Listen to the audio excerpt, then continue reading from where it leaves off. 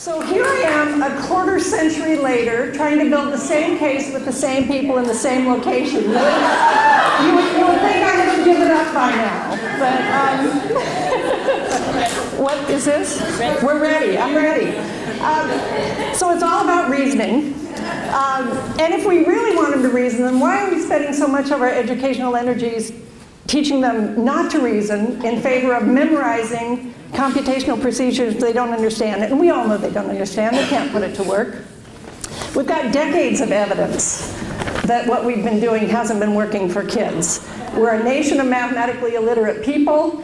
The legislature's certainly been making things worse, not better, and crushing kids and teachers in the process. Most of our kids leave us not wanting anything to do with math. But there's an alternative that asks kids to reason from the very beginning and always in their own ways, and that's number talks.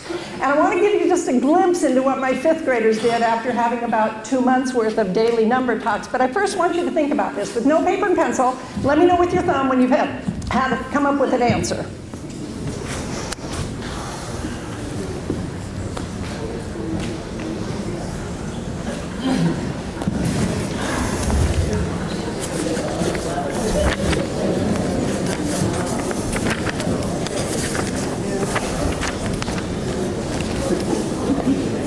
So that was 2 slides, and my kids would tell you you're working way too hard because I don't see thumbs up yet.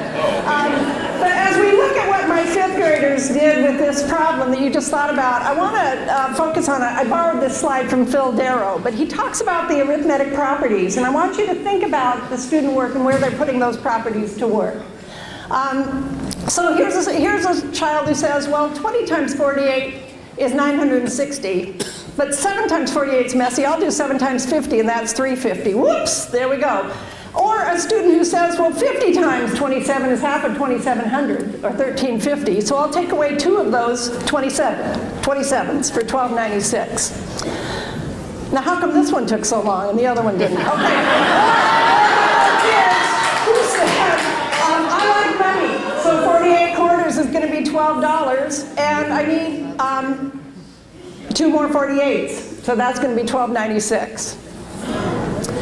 Or the kids who say, can I make this problem easier? And in this case, they half one and they double the other and say, well, 50 times 24 is 1200, and 4 times 24 is 96, so that's going to be $12.96. Or, oh, come on, this is, okay. Or, a lot of my kids came to look at a problem like this and say, well, that's a quarter of 4,800. That's easy. It's just 1,200. But I need 2 more 48s, or 96, so that's 1296. So to borrow another slide from Phil Darrow, he says you really can't do mental arithmetic without doing algebra. This is algebraic reasoning in its purest form.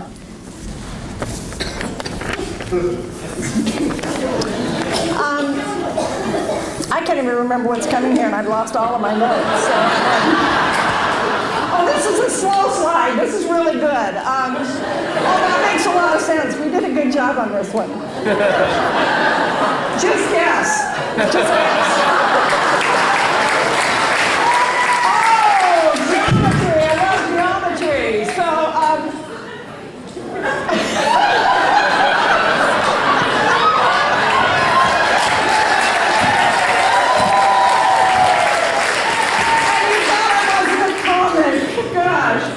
okay, so, well, this...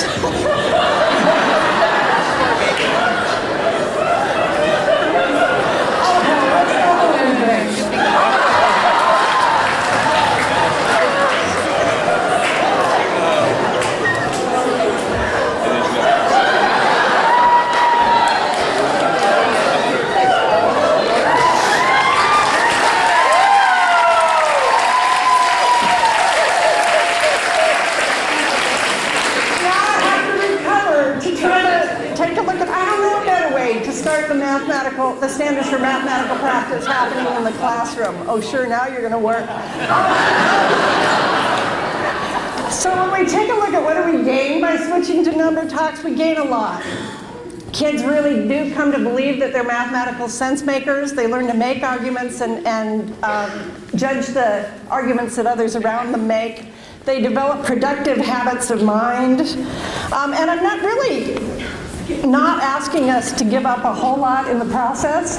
I'm asking us to give up those practices that have done a lot of damage to a lot of kids over the years. Practices that have driven most of them away from the study of mathematics. Practices that are leaving us mathematically illiterate, unable to solve the problems that we face in the world.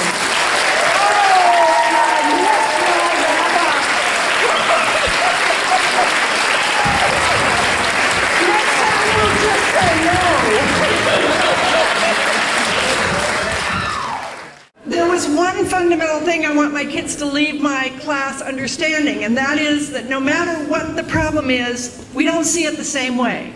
But if we really try to understand our different ways of seeing and look for the relationships between those, we're all going to see more clearly.